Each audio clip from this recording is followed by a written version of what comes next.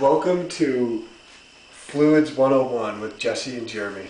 Today we are discussing where does lift come from? How do planes fly? And we're not settling for a simple, rudimentary, because the air flows faster on top than it does on the bottom approach. We're getting down to the actual physics of what's going on. So Jesse, come on over. Here we have a simple visualization using water and cilantro leaves. And we are going to use this ID card of freshman year of college Jeremy as our airplane wing. It's our flat plate that we're approximating as an airfoil over here. So we start without moving and we have zero circulation. There's no circulation going on right now. And what does Kelvin's theorem say about? It says that big D gamma dt equals 0, meaning the material derivative, the circulation following the system, the arbitrary contour that you draw must be 0. So if you start with zero circulation, there always has to be a net zero circulation. Exactly.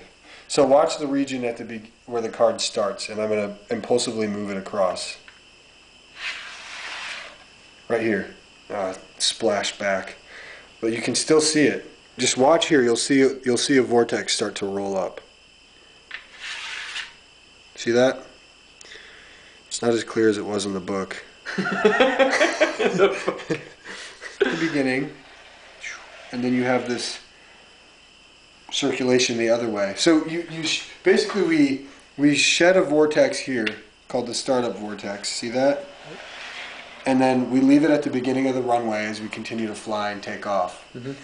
And if our contour extends, you know, it's growing in time, so it starts here and it's extending to maintain the airfoil in it all the way.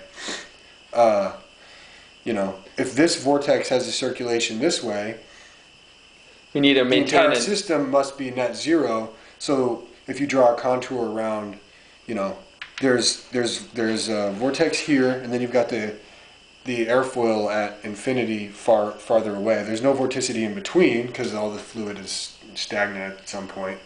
So that means that the circulation around the airfoil has to have a net circulation in the other direction. And so that circulation is accelerating the fluid above the airfoil, mm-hmm, and slowing down the fluid below the airfoil. And Bernoulli tells us that we have higher pressure on the bottom, lower on top, mm-hmm, and we have a net force up, and the plane flies. Yeah, and that is why... That, boys and girls, is why airplanes fly. Thanks, Jeremy. It's been fun. It's been real. It's been real fun.